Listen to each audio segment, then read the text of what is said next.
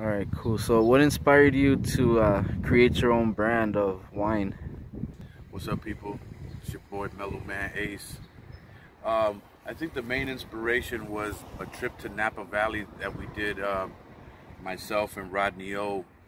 We did a show December 31st, 2019 in Napa Valley. When I was driving in, I saw all the vineyards, and I didn't think nothing of it. But when we got to the show later that night, after my set, I ordered a wine, red wine from the promoter. I said, "Bring me a bottle. I want a bottle of red wine." He goes, "You're a wine drinker?"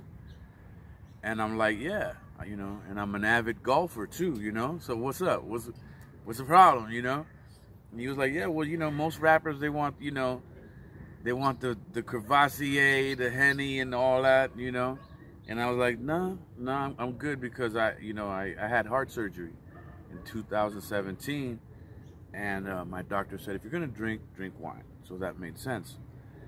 And so after he said that, I told him, no, I drink wine for this reason. And he was like, man, you should make your own wine. And so I did. Cool, man. So I did, and here it is, the Mellow Merlot. Get at me on Instagram, mellow_man_ace. Mellow_man_ace. Facebook is Upiano Reyes or the Mellow Man Ace. And on Twitter, mellow_man_ace. And enjoy yourself a fine bottle of that Mellow Merlot, family. Get one. It's great. It's a great wine. The fans are raving that it has a great finish, goes down smooth, and has a great finish. And it's great, with steaks and veal parmesan and things like that.